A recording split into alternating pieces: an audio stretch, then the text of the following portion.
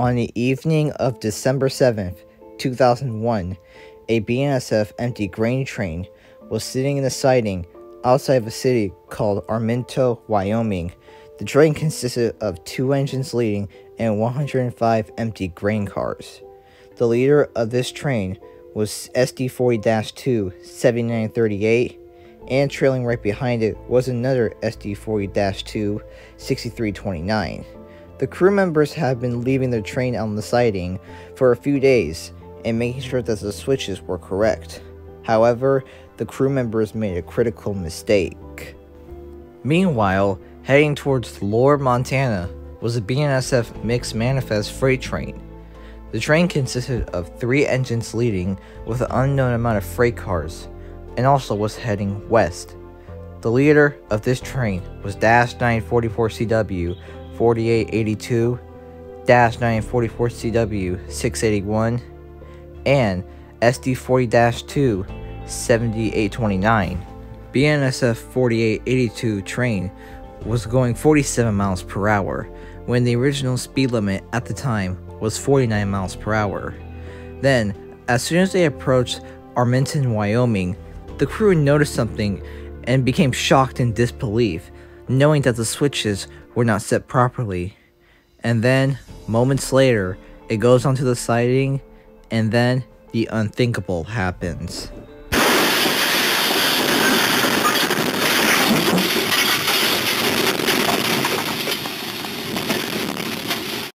The mixed manifest train collides with the tied-down train at 47 miles per hour.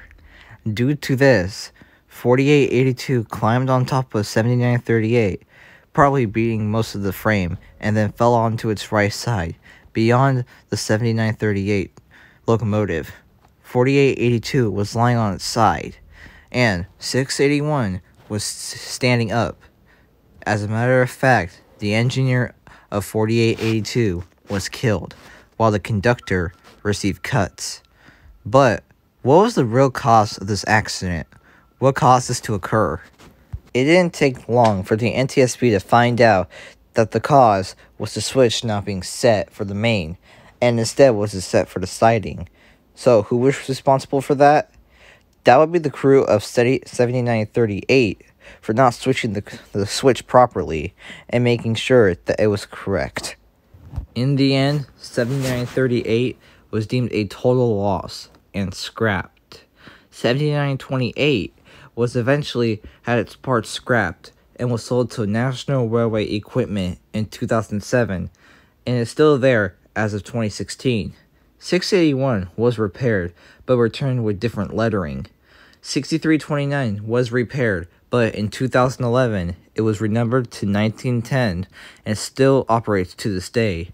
4882 was repaired and continued service, but in 2021 it was retired and sold to GECX.